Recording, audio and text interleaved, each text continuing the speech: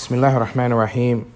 Alhamdulillahi Rabbil Alameen. Wa sallallahu wa sallam wa baraka ala nabiyyina Muhammadin wa ala alihi wa ashabihi ajma'een. Wa ba'd.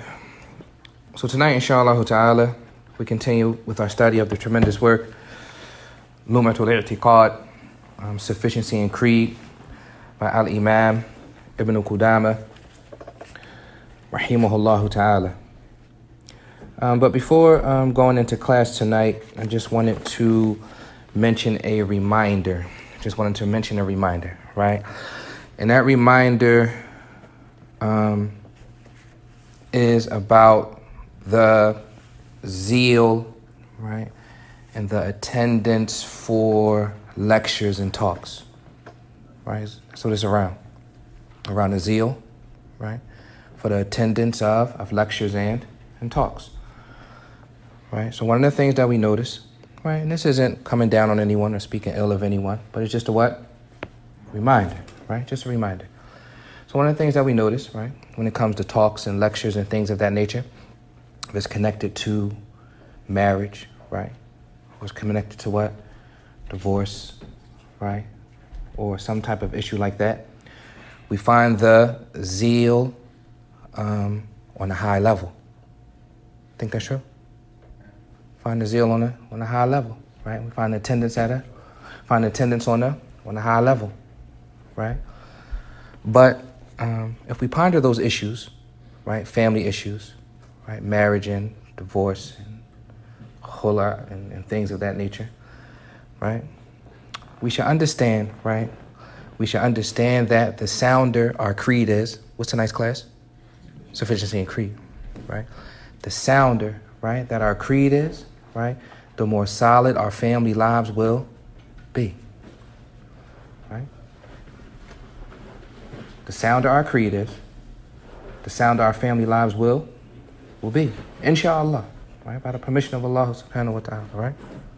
And let's look at some examples, right? All of this is a reminder and an encouragement to have the zeal for the classes of what?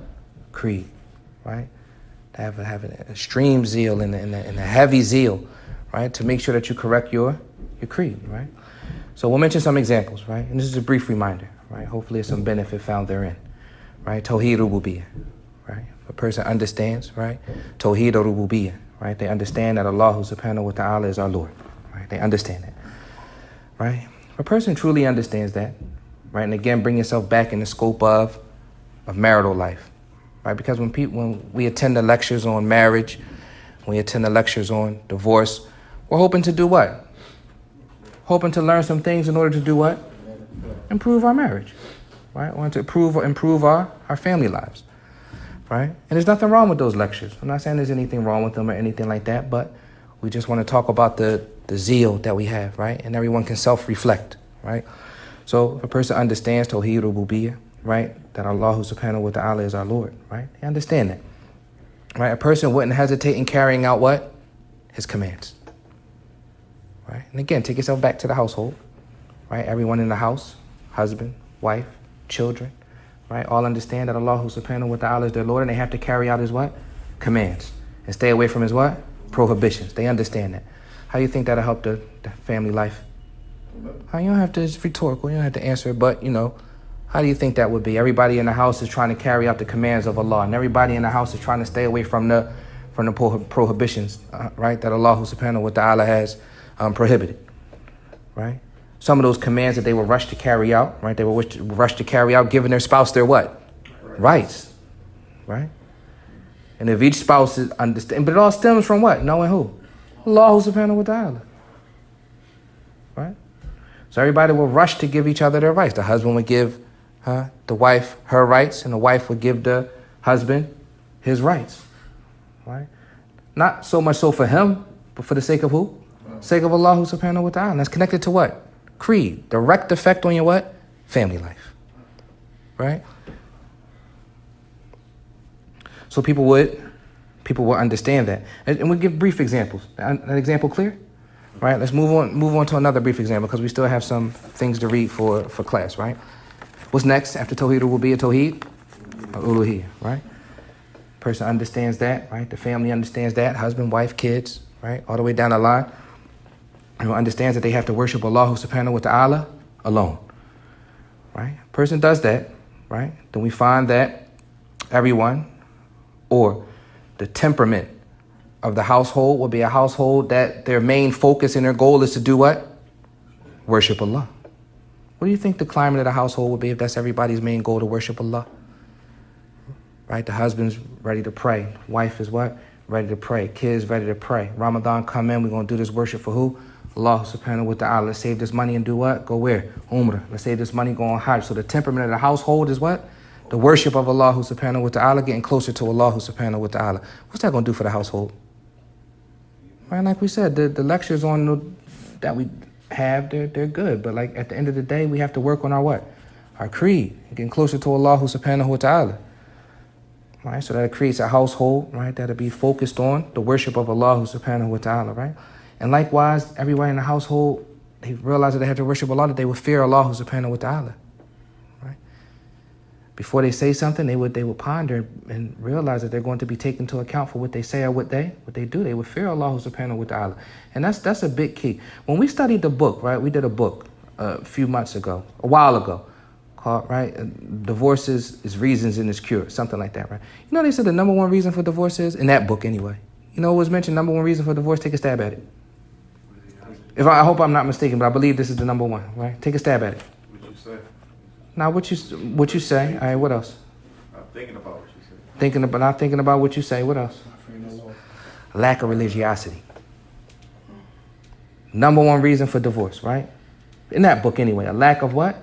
Religiosity from either spouse. Whether it be the husband or the what?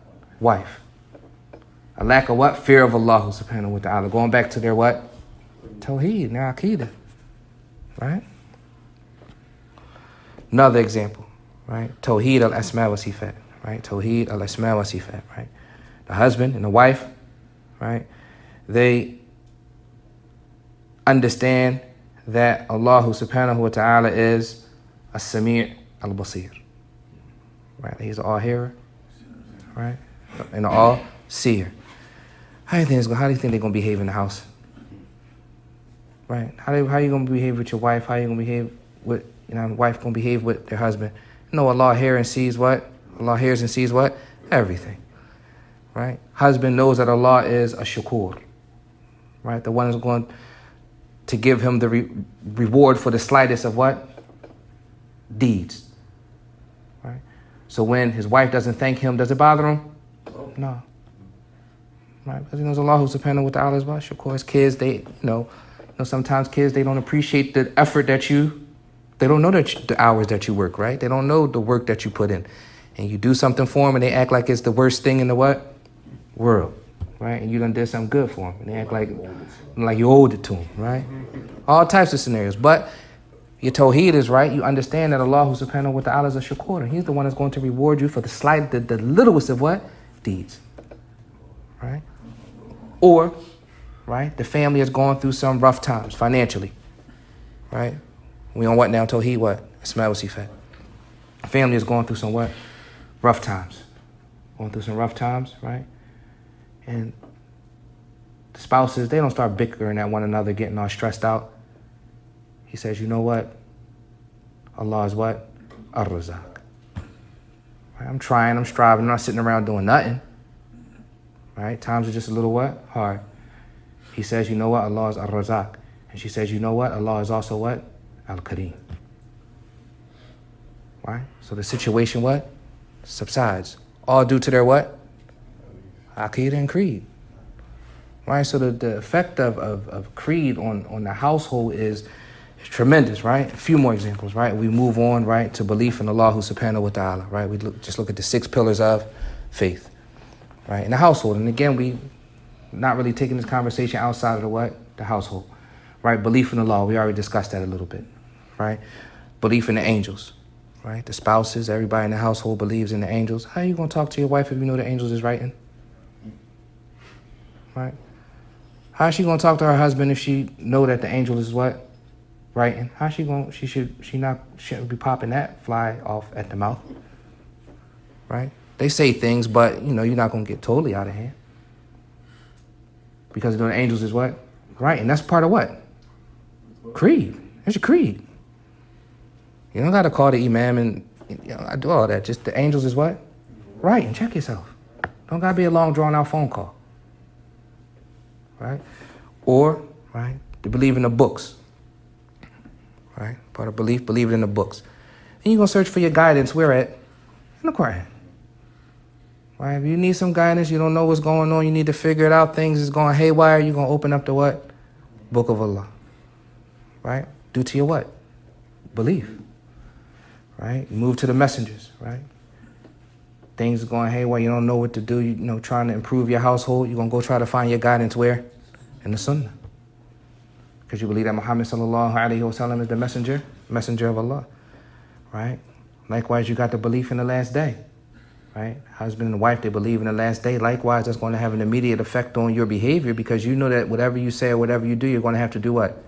Answer for it. Right? You're going to have to answer for it. Belief in the last day.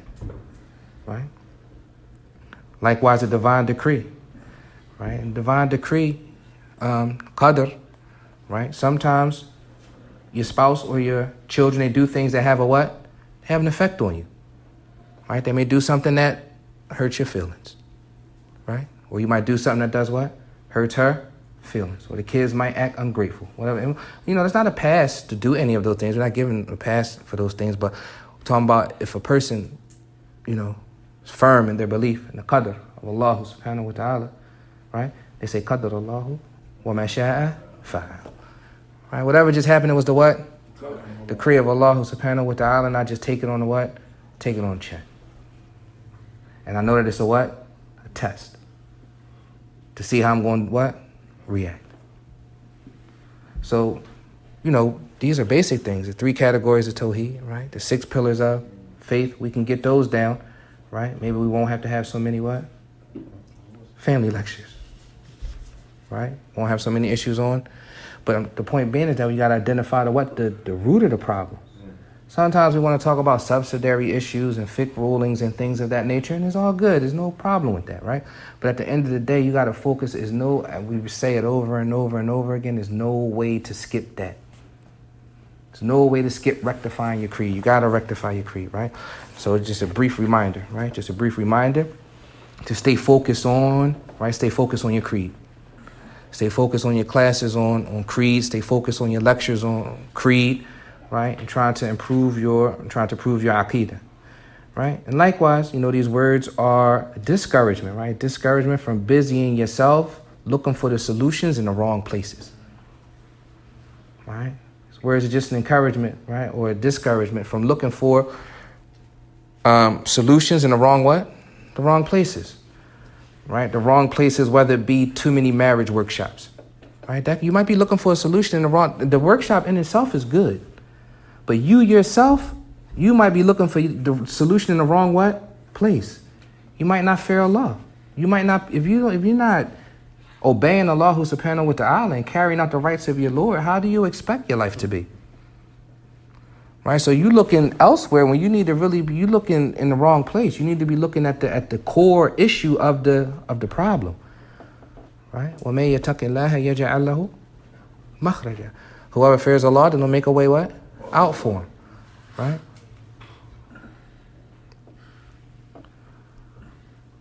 Marital hardship, right? That's a what? It's a hardship, right? Marital strife and issues in the house, that's a real live what? Hardship. And if you fear Allah, then Allah will make a way what? Out. Right? Rectify the situation.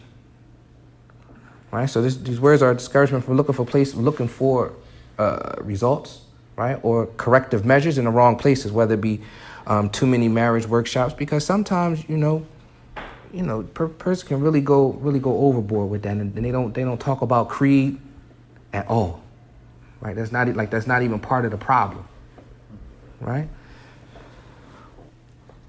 Or wrong place, you may be going to look for advice from non-Muslims. You might be going to look for advice from non-Muslims, but at the end of the day, you want to look for your advice. It goes back to what we're saying. You want to look for your advice and your corrective measures where? In the book, in the what? The Sunnah, the Messenger of Allah sallallahu alaihi wasallam. And a person that can help you and guide you and counsel you, that's going to give you advice from those what? Sources. Because you may not be able to find them, but you may know someone from Ahlul Sunnah, right? From the people of the Sunnah to guide you that Allah said this, right? And the Messenger of Allah sallallahu alaihi wasallam said that. So likewise, we don't want to look for corrective measures in the, right? In the wrong sources, whether it be too many marriage workshops, too many, or advice of non-Muslims. And another example of that, culture. Right? You try to rectify an affair because this is what my sisters used to do. Right? We try, my brother, that's what he schooled me on. He told me, if a situation like this ever happened, then that my older brother told me to do this. Right? Or my people, this is what, if a situation like that, this is what my people or my race, this is what they do in order to rectify that situation. So you return back to what? Culture. So, just wanted to offer those words of encouragement, right? Words of encouragement that we look for corrective measures, right, in the right places. And it's really an encouragement to stay diligent in the classes of creed, right? And we should have that zeal, right, and that attendance, right, and, just the all-out effort, right? Likewise for the classes of creed.